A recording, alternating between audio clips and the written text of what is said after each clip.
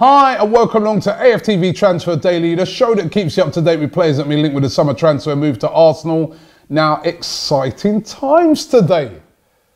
Good news when it comes to Arsenal. We're making moves in the transfer market and making a move for a position that over the years we have just not filled, and that is the position of defensive midfielder. It's one of the things that over the years with Arsene Wenger, as much as we loved him, he never seemed to address. Ever since Gilberto Silva left Arsenal, I don't think we've ever had a proper defensive midfielder. We've had guys who've gone in there and kinda done a job. Xhaka's kinda been a defensive midfielder, but he's not really. Alex Song was kinda a defensive midfielder. Flamini was kind of a defensive midfielder, but now it looks like Arsenal are finally about to address a position that has needed addressing for years on years by signing Lucas Torreira. This looks like it is about to happen. The 22-year-old, we've been speaking about him a lot on the show. We're being told, all the reports yesterday, that he's going to sign a deal worth £26 million. He will move from Sampdoria to Arsenal and he will become another one of Unai Emery's signings. And I think this is an excellent bit of business. He had a great season last year. He's burst into the Uruguay squad. He'll be featuring in the World Cup. You'll get to have a chance to see him there. And he's known as a tough tackling player, great positioning, loves to rat around, you know, attackers and midfield players and not give them space. Very similar to N'Golo Kante. Very similar. There's lots of comparisons with him and N'Golo Kante, that he's all energy. He's not a big guy like Kante, so he's not 6'4", and he's not like a Matic or somebody like that. But you don't, you know, N'Golo Kante, you know, has shown that you don't have to be like a huge person in the middle of the park. You can be a guy that's great at positioning, you can be all energy, and you can be a guy that always denies players space, and you're really combative. So he's good at doing that. He's great at passing the ball. So he's not just a guy that just, you know, just wins the ball and just plays it 2 yards to the next person to then move it forward. He can do that. But he's great at passing the ball. And also, he's very good at free kicks. He's a bit of a free kick specialist as well. So this represents great value. There were a lot of teams after him. Napoli seemed to be the team that were really seemed to be winning the race to sign him. But it looks like Arsenal have got their man, and Lucas Torreira will be unveiled. I'm not sure when, but will be unveiled as an Arsenal player. And that is a great bit of business for a position that we've just not addressed. Another position that needs addressing that we all know is a position of goalkeeper. Petr Cech, we know last year didn't have a very good season at all. It's been a bit indifferent since he's come in. Sometimes, you know, fairly consistent. Another times, you know, he's looked his age, which is 36. David Ospina, good second goalkeeper. You know, another guy's at the World Cup, but not top draw. Well, it looks like Arsenal are moving, and they're definitely going to be signing Bernd Leno. Bernd Leno of Bayer Leverkusen, 26. We've been talking about him as well right from the start of the transfer window. Remember, I said to you a couple of weeks ago that Eintracht Frankfurt had signed another keeper, Lucas Hradecky of Eintracht Frankfurt. Leverkusen had signed him from Eintracht Frankfurt, and said basically to Bernd Leno that you can leave. You know, you're free to leave the club. And Leno's a really good quality goalkeeper. He just missed out on the World Cup squad. He was in the provisional World Cup squad, but he just missed out on that. And to be fair, you know, Germany have got some superb goalkeepers that they can choose from.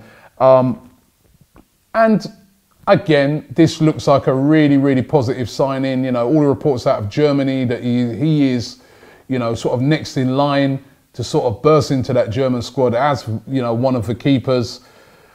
One worrying stat that was sent to me by my friend Max yesterday, a big Borussia Dortmund fan who always gives me a lot of good updates on some of the German players. This stat was a bit worrying, that Leno has committed the second most errors that have directly led to a goal, 9 in total, out of any other keeper in the Bundesliga since 2016. I didn't like that stat. You know? I did ask him, I said, he's not another Karius, is he? He said, no. He goes, he is a very, very good goalkeeper. So it looks like Leno is going to be coming in. So that will represent Socrates, Lichtsteiner, I nearly forgot there, Torreira, coming in and burn Leno. Now, if you look at those signings, it's all about the spine of the team. Torreira, that defensive midfielder that sits in front of the back four. Socrates, solid defender. Lichtsteiner, a solid right back with bags of experience. And those two guys that are right at the back there, lots of experience. And very, very positive for me. Even more positive, looks like we're looking at another centre-back, another guy I've been talking about a lot on the show, Leno Soyuncu. He could be on his way for Arsenal. Listen to these comments that came out from the club president of his previous club in Turkey called Antinodorou. Now, he was being asked about Leno Soyuncu and whether he thinks he's going to be leaving Freiburg. And his quotes were this. He said, Arsenal made an inquiry about his time at the club. And of course, we would make a cut from the transfer if he joins Arsenal.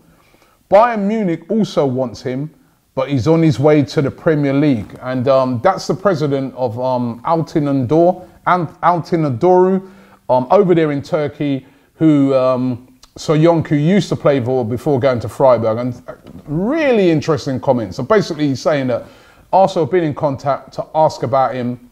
You know, what was Soyuncu like as a young player when he was there in Turkey before he moved to Freiburg? So that's Arsenal doing their research on him, and he's basically saying that he's on his way to the Premier League, and you know, that club there in Turkey will get a sell-on clause, 25%. So they'll be more than happy to see him moving on from Freiburg. But again, looks like Soyuncu could be on his way to Arsenal, and again, that's another centre-back. And my friend Max again over there in Germany, when I asked him about Soyuncu, he said, listen, he's a bit raw, but he goes, he'd say he's amongst the 2 best up-and-coming centre-backs in the Bundesliga. So again, that's really, really positive. I caution myself because when I've spoken to Max before, he told me that Xhaka was going to be an excellent signing, and that hasn't really worked out. He also told me that Kolasinac was a brilliant player. You know what? We might see the best of these guys under Unai Emery.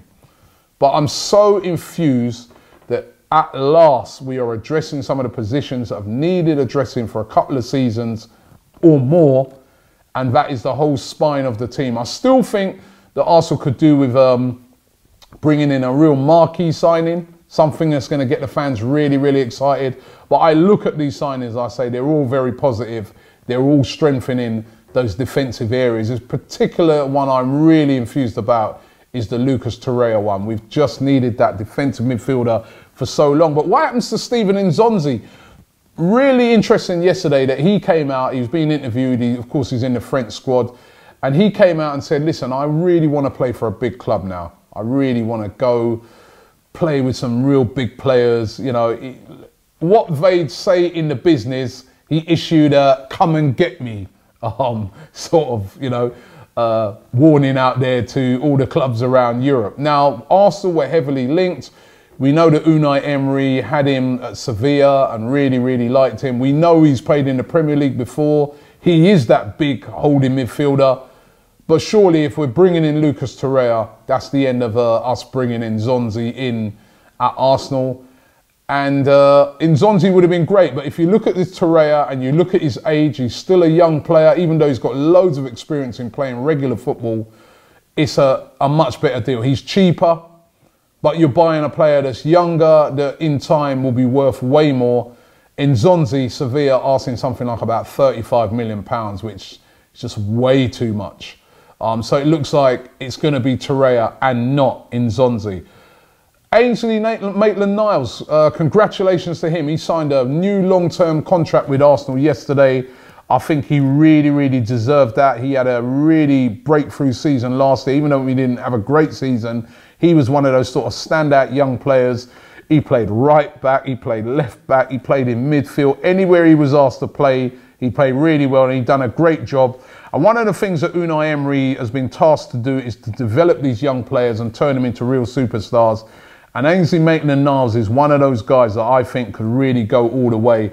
I was a bit uncertain about him when he first sort of burst on the scene at Arsenal, but he has really, really come on, and I think this guy's going to be a fantastic player. And I think hard work pays off. He's come into the squad, given his opportunity by Arsene Wenger, and his hard work has paid off with a new long-term contract. So well done to him, and let's hope that we see a lot more of him next season as well. Real talent.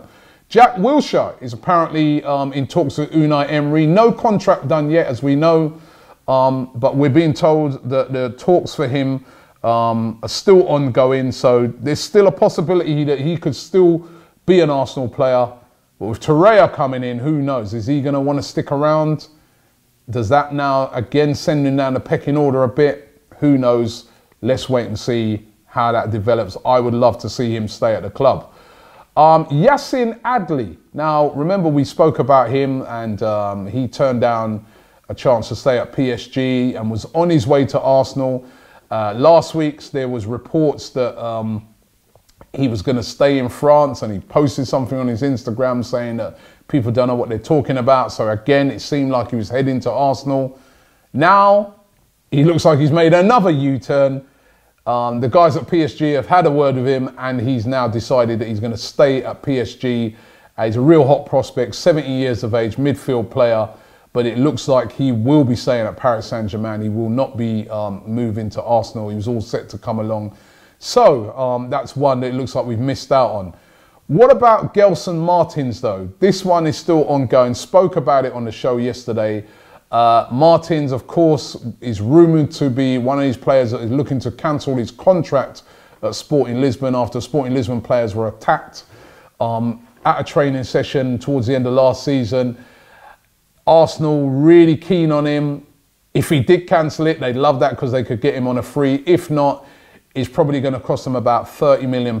He's an out-and-out winger, really talented player. And again, I think that's another one of those positions that Arsenal really need to fill. That winger position, that exciting winger.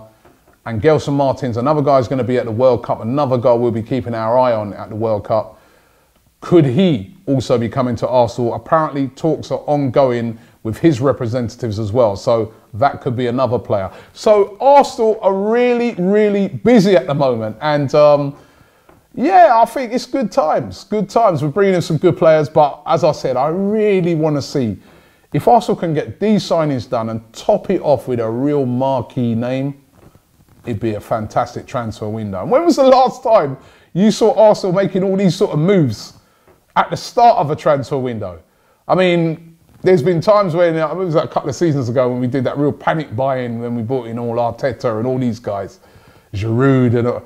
But making moves this early in the transfer window for quality players, we just haven't done that over the years. We've divvied and we've divvied. And I think this new structure we've got in place at Arsenal is really encouraging. It looks like they're down and they're getting down to business and they're getting the business done. And that's what we want to see.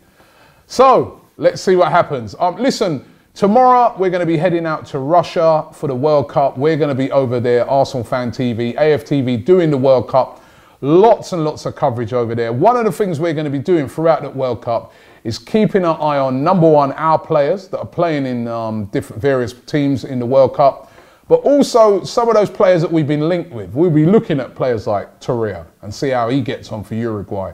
We'll be looking at Gelson Martins, all these sort of guys and any other potential players that we see in the World Cup and we think, wow, sign him up, Unai, sign him up. So, and we'll be having a daily show, the Bias World Cup show. That's going to be taking place every day with me and Troops. We're going to be having coverage from over here in the UK. We're doing a link up with a bar down in the West End called Dirty Harry's. Guys like DT and people like that, they'll be down there watching certain games if you want to get down there. So we'll be getting you right across that, a lot of that information tomorrow, but all the coverage of the World Cup, you want to find out what's happening, whether it's in Russia or whether over here, keep it locked here on AFTV. Can England do something at the World Cup? I certainly hope that they can do. I really love to see Welbeck feature a lot. I'm still gutted that Jack ain't there, but I really love to see Welbeck featuring a lot in that World Cup, and he should. Every time he's come on for England, he's done well. So for all your World Cup coverage, starting from tomorrow, keep it locked here on AFTV. Thanks for watching the show. I will be back tomorrow.